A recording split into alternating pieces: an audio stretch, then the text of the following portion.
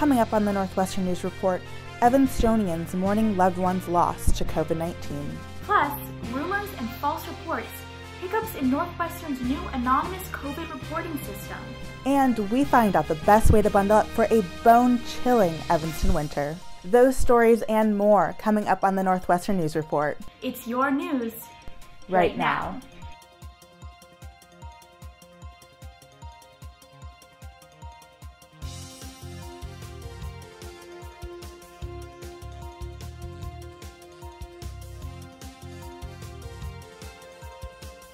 Good evening and welcome to the Northwestern News Report.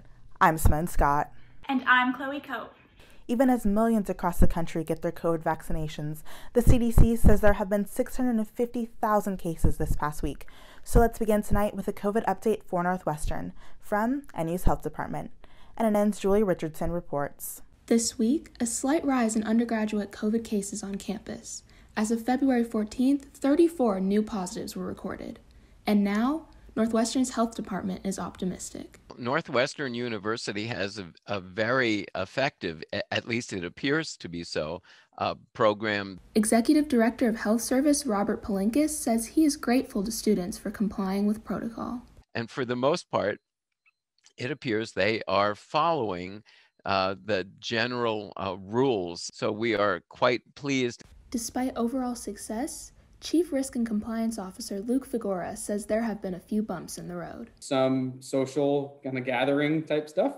And then I think, there were some concerns raised about, how many people is safe in the dining hall and is there enough space and things like that. Figura also says he isn't worried about the prospect of false COVID test results. The tests that we're using are highly sensitive and specific. We don't have any reason to think that there kind of were false positives. Although Northwestern most likely won't see much normalcy for the remainder of this school year, the health department thinks students can expect some semblance of it in the fall. Come summer, I think we'll begin to see light at the end of the tunnel. So I think people are going to need to be patient. Northwestern's kind of been working through the approval to be an approved vaccination site so that once the vaccine supply is more readily available, we can start to work through that and help, our partners in the city of Evanston, city of Chicago, kind of on, working towards the Northwestern community. Northwestern working towards a healthy future. Julia Richardson, Northwestern News Network. Thanks, Julia. In the meantime, the Northwestern Health Department hopes to help educate community members who are hesitant about getting the vaccine. Vaccine distribution began in December, yet we're only on phase 1B. The road to immunity is long, and the roadblocks to getting a vaccine aren't helping. 2 months since the start of vaccine distribution, Dr. Quincy Johnson receiving his second dose of the shot. Getting frontline workers inoculated is important, but at this point, limited appointments, unclear communication, and a shortage of the vaccine make getting the shot a challenge. The irony is I've talked to a number of other people who've had the same problem. It will say sign up. When you go online though, when you go to the website to check, it will say there's nothing available. My sincere hope is that it will be equally distributed around the country. Dr. Johnson hopes everyone will get the vaccine as soon as they can. With the looming danger of new COVID variants, he says this is essential to our safety.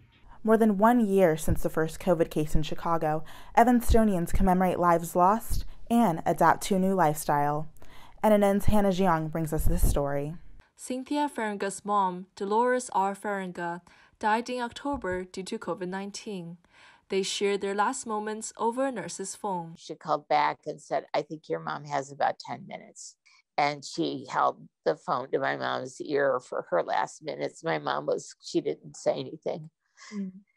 I was, talking and crying. Ferenga's sadness is shared. The city of Evanston records almost 4,000 total cases and 110 deaths since the start of the pandemic. Because it just wasn't necessary. That's just what kills me. These deaths, some of them were inevitable, but a lot of them weren't. Ferenga wants permanent memorial for local victims. She found hashtag COVID Break Hearts, a decal you can put on your window and share on social media. So that people who see it would reflect on how it came to this. How did it get to be this point? Many responding with support under her Facebook post. somebody will post that they're struggling with something and they need help, and people really, really do provide the help. Patty Woodemere says she now checks on her neighbors over phone calls. Now I have a real relationship with these people, even though I have never met any of them. Columns of light in the sky, honoring Evanston residents who passed away due to COVID-19. Hannah Jiang, Northwestern News Network. Heartbreaking story. Thanks, Hannah. A new anonymous COVID-19 community concern report is available to students, and some controversies regarding false reports are already brewing. NNN's Diego Ramos has more. With a positivity rate of only 0.39% and more than 130,000 tests administered, Northwestern is taking precautions when it comes to the pandemic. Well, first I want to say to undergrad students, I think they're doing a phenomenal job. And to be extra cautious, students can now submit anonymous reports to the Office of Community Standards. You can go to, we have a website called NU Help. A link to something called Share a Concern is the name of the report. Admin hopes community reports will ensure students adhere to pandemic guidelines, but when used haphazardly, they could have detrimental effects on students who are mistakenly reported. It started with a tweet that, once shared in the Class of 24's GroupMe chat, revealed rumors of a freshman who had allegedly paid another student to take their COVID test for them, hoping it'd be able to conceal a positive test result. It's literally just panicked students, I guess. Davis believes that tweet was referring to her. She says the report is nothing more than a rumor. Because at the beginning of this, I said I got a false negative rapid test at home, which I obviously paid to have that test because you pay to have a rapid test at home. So this person, as words get construed, must have thought that I paid for a false negative test here. When Davis tested at home, her initial results came back positive. She got sent to Foster Walker for isolation. Despite no longer feeling any COVID-like symptoms, Northwestern isn't allowing Davis to test until 90 days have passed. This is because some that test positive, but are negative at the time of retesting, might test positive once again despite no longer hosting the virus. The report filed against Davis, which claimed she had paid someone to take her COVID test for her, came during this 90-day interim when she wasn't being tested for COVID. They have to take everything super seriously. So even if they know that I already had COVID, they still have to check. You know, I don't know that I would say we're getting fake reports as much as we're getting rumors. With tensions running high, the university on high alert. Diego Ramos Bechara, Northwestern News Network. Thanks, Diego. Coming up, dozens of homeless Evanstonians shut out of overnight shelters due to the pandemic. Plus, nearly 1 year since remote learning began, we check in with students to see how Zoom University is treating them. At Northwestern, we're wildcats in every way.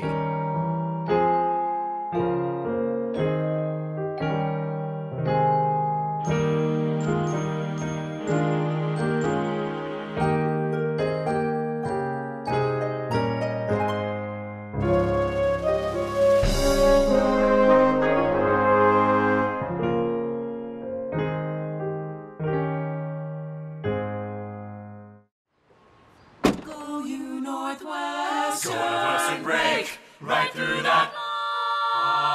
With our colors flying, we will cheer you all to go. Go you Northwestern, fight for victory, sweet victory, for the fame of our fair name, and go Northwestern, win that game. Go Cats! With Evanston feeling more and more like an icebox, NNN's Talia Kailman looks at what is causing these freezing temperatures and talks to students who offer tips on surviving the cold. Temperatures in Evanston plummeting last week, with wind chills as low as negative 25 degrees. Winter happens, we get snow, we get these really cold snaps, but on the whole, the weather is warming in the winter. Postdoctoral fellow Ryan Harp says climate change is making Chicago's coldest months warmer. Winter temperatures are about 3 degrees higher than they were in 1970. but we still get absolutely freezing days. Here's why. This area of extremely cold air that is over the Arctic, and it gets trapped up there by basically really strong winds that kind of keep it enclosed into an area around the Arctic. And every now and again, it'll kind of bubble out and hit areas like Chicago. If you're trying to stay warm for the rest of winter, NU students have some tips. Make sure you stock up on like hot drinks. I personally love hot chocolate, so make sure you have lots of that. Wear really warm socks, I think. Layers, that's real important. And also, I'd say like embrace the cold. According to the National Weather Service, or NWS, in extreme cold temperatures like Evanston saw over the weekend, you could be at risk for frostbite in 20 minutes or less. Like, if you're gonna go on a walk with people, like schedule like 10 minutes where you can come inside and defrost. NWS says the best way to protect yourself is to bundle up and cover any exposed skin. From a very frosty Evanston, I'm Talia Kalman, Northwestern News Network. It's been a chilly February so far, but temperatures this week are expected to climb back into the 20s. Speaking of cold weather, this week, a winter storm stretched across the U.S. Snow covering the country all the way from Texas to Illinois. Evanston received more than a foot of snow, causing North Student Center and the university's testing sites to close early on Monday. During these cold winter months, Connections for the Homeless is helping many unhoused people find shelter in Evanston hotels, but there aren't enough beds for everyone. Here's NNN's Joey Savchik. For people who don't have a hotel room, Interfaith Action of Evanston is providing 20 beds for folks here at St. Mark's. That's about half the number they'd be able to shelter during a non-COVID year. And despite their hard work, they've got a wait list with dozens more people hoping to get indoors. Imagine for a moment braving an Evanston winter without a roof over your head. I'm homeless right now. When I talked to 53-year-old Milton Stanley, he was inside a building lobby, seeking sanctuary from temperatures below freezing. At night, he sleeps on the L train. It's very terrible because you gotta also think about all the people that's on the L sleeping, they might have the virus. And with COVID compounding a frigid winter, there are even fewer places to turn for refuge. In normal winters, we would have little 2-hour warming centers, but people also could go to the library or Barnes & Noble. Now, because of COVID, there are no choices. We see how homeless people are affected here in Evanston. And according to the latest numbers for the Chicago Coalition for the Homeless, there are nearly 80,000 Chicagoans without permanent housing. It's hard to be outside. Sometimes you have no money, no food. It's very hard. And it's cold right now. Interfaith Action of Evanston and Connections for the Homeless, offering warming centers and emergency overnight shelters. When you see people who you know are not able to get in because we simply don't have room to keep people safe, to keep the 6 feet distance, it's very hard. Even in the bitter cold, Milton can be found at his post outside Target. It's not all about you gotta give me stuff. I like when guys like you just sit down, stand there, stop and spend time just to talk to me. During the coldest days of a COVID year, a little warmth goes a long way. Joey Savchik, Northwestern News Network. Interfaith Action of Evanston says it needs young, healthy volunteers, since many of its normal volunteers are in vulnerable populations. You can sign up at interfaithactionofevanston.org. Freezing temperatures, snow on the ground, and midterms. All signs winter quarter is in full swing. I take a look at how this quarter is going for students and faculty.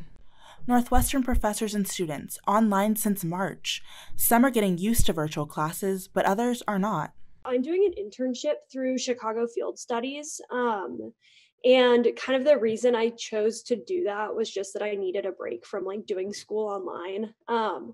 It was kind of hard to come to terms with the fact that like this would be basically like a full year online if I took classes this quarter. Some students and faculty say that they finally adjusted to online learning, but they acknowledge that it's far from an ideal situation. You also tend to kind of get an inkling of just the variety of incredibly stressful situations students are in, from COVID to job loss to students international students taking the class from literally all over the world.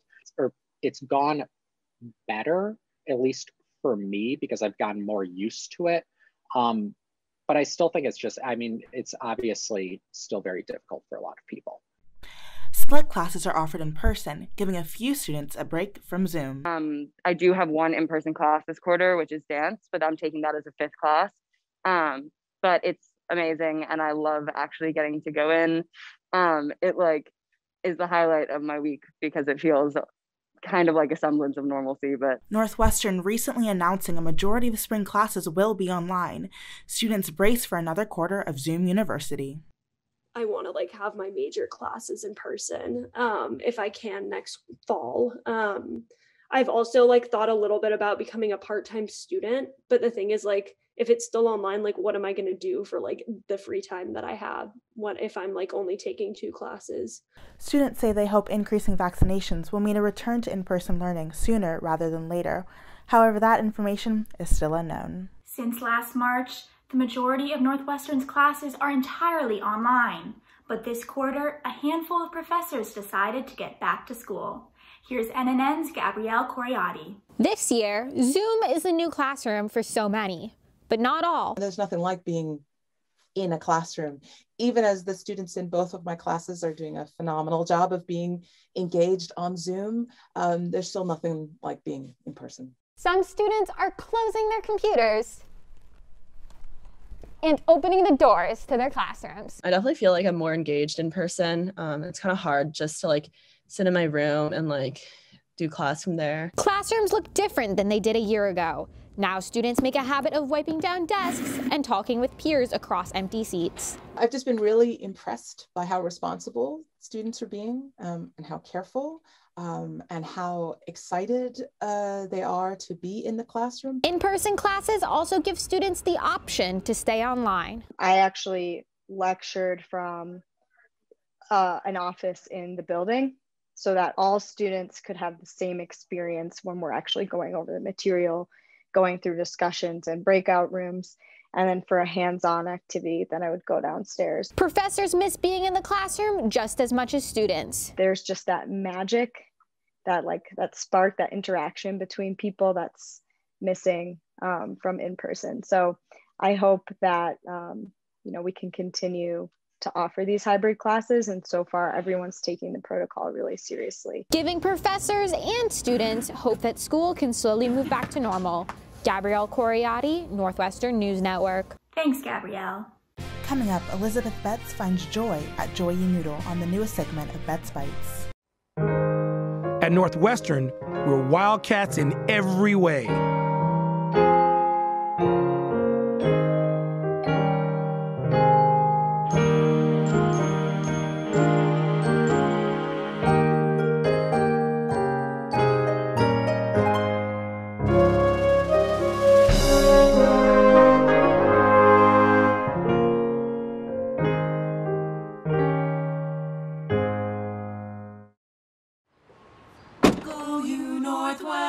Northwestern break right through that.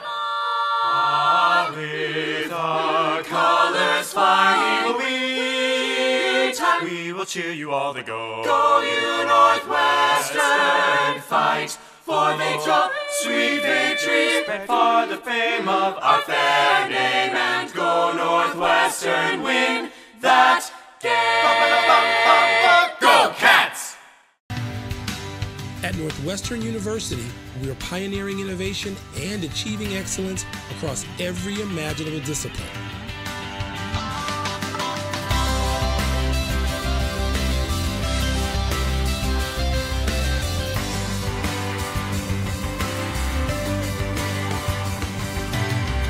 At Northwestern University, the possibilities are endless.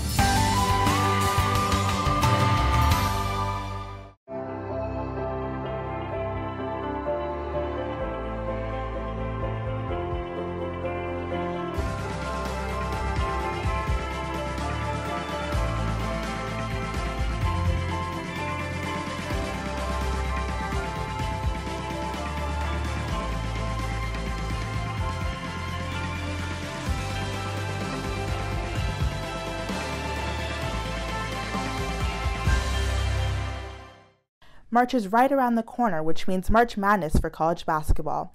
The Northwestern men are on the outside looking in, but the women have their eyes on postseason hoops. For more on Wildcat Sports, here's NNN's Jack Leto.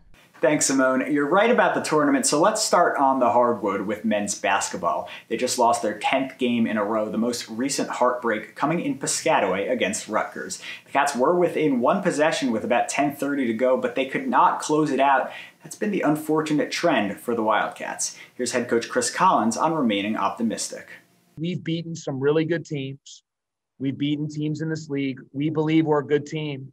We're just coming up a little short. And like I said, you gotta play with that little bit of sense of anger, confidence when that time comes, and we gotta make those plays. And I gotta continue to help the guys.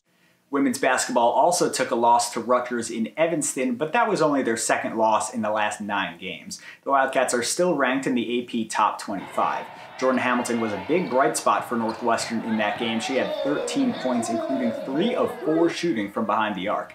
Hamilton and the Cats try to bounce back against Nebraska on Wednesday night. On the Olympic sports scene, Northwestern Wrestling took home an important win on Senior Day against Wisconsin. And as wrestling winds down, spring and postponed fall sports start back up. The top 5 ranked women's lacrosse team took home a 23-7 win in their opener against Ohio State. And this weekend, we'll get our first look at men's and women's soccer, plus volleyball is restarting after a 2-week COVID pause. A lot of exciting stuff, Chloe and Simone. It's back to you. It's a sports season like no other, and intramural teams are getting their heads in the game while staying COVID safe. NNN's Michaela Denault has more.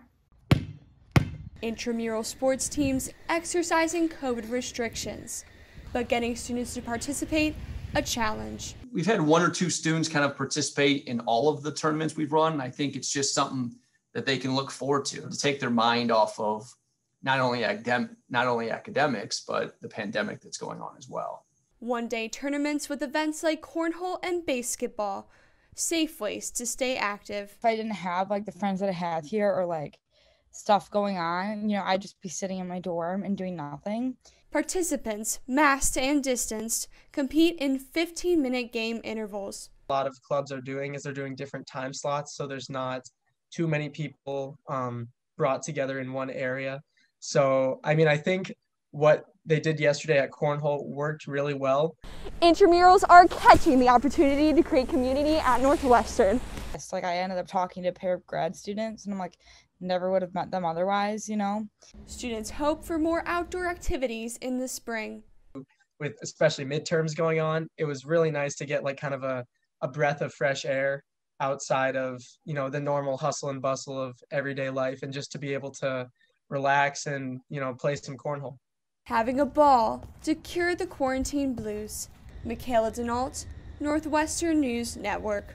Ryan Coleman encourages students to join Wednesday night tournaments by registering at Northwestern Recreation's website. In the latest segment of Bet's Bites, we're featuring Joy Yee, a student favorite in downtown Evanston. NNN's Elizabeth Betts takes a bite.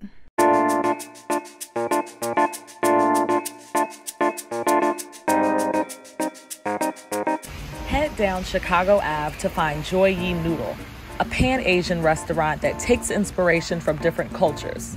They've got everything from Taiwanese bubble teas to South Asian fresh fruit freezes to complement your meal.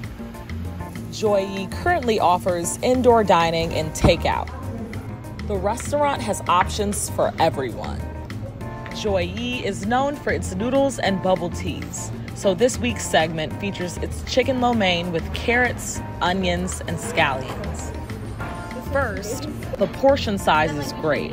There's a lot to eat and a lot to take home if you can't eat it all in one sitting. Second, it's delicious. The noodles aren't too thick and overpowering. There's just the right amount of chicken and vegetables. Truly a delight. And our guest, NNN's Michaela Denault, tries the chicken and shrimp pad thai. Honestly, it was one of the best pad thai I have. Oh my gosh, so good. It was like, there's such big quantities too. The mango lychee freeze, excellent.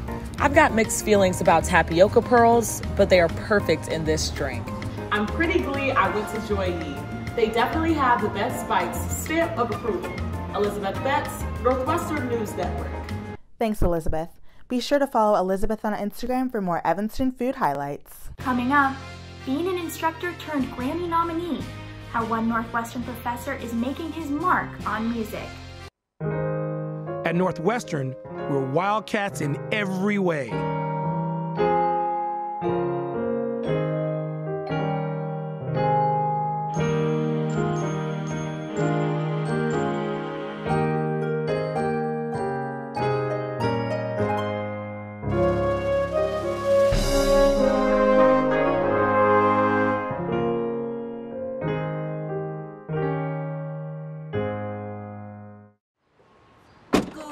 Northwestern, break right through that.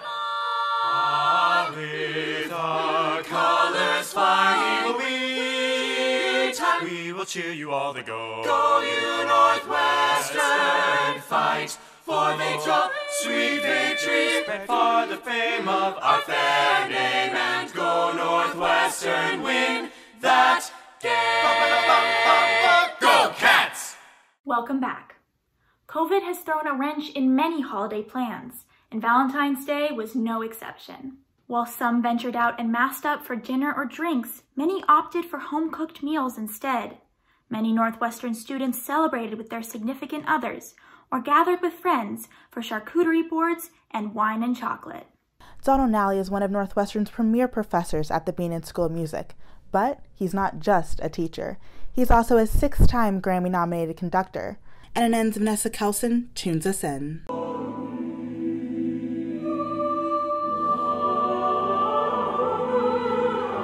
That's an excerpt from Carthage, the Grammy-nominated album for Best Choral Performance. Conductor and Northwestern professor Donald Nally tells NNN about his creative process with his Philadelphia-based choir, The Crossing. I take with me things that I learn from the students at Northwestern to my work with my professional choir. And I take many things from my professional choir, and including repertoire that we've commissioned, and I bring it here. The journey doesn't always end at graduation. Sometimes students from Northwestern are invited to join The Crossing.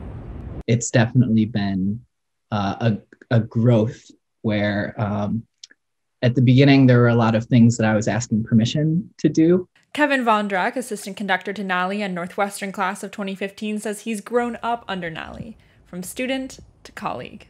And nowadays, there are many aspects of our work that are truly collaborative between him and myself. Nally's collaborators sing their praises for his work. Donald is truly an artist in the sense that he lives his entire life around his art. I consider Donald to be one of the 5 best choral conductors in the world. As an artistic visionary, he just has incessant energy, constant ideas. Just always looking for excellence, always looking for something that we can't quite hear yet. Working with him was a dream. He has very high standards and he has the means to achieve them. But the 6 Grammy nominations in 4 years are just icing on the cake. It is not at all why we do what we do, like not in the least. Rather, Nally's biggest goal during the pandemic? To get back in a room together and sing. For now, Nally tells his students, listen, because that is your job and your art. Question authority, because no one knows everything. Know what you don't know, and don't do things that you don't want to do. Conducting a legacy of success from Philadelphia to Evanston. Vanessa Kelson, Northwestern News Network. With 25 future commissions in the works, The Crossing is still creating, even during COVID. You can catch their past performances at crossingchoir.org. And before we go, we want to remind you to tune in to NNN's second ever morning show. Joey Savchik and Nolan Robinson anchor from Evanston, and will bring you everything from campus investigations to cooking tips. You can watch on NNN's Facebook or YouTube page the first week of March. That's all the time we have for tonight. For everyone at NNN, I'm Chloe Cope. And I'm Simone Scott. Good night, and thanks for watching.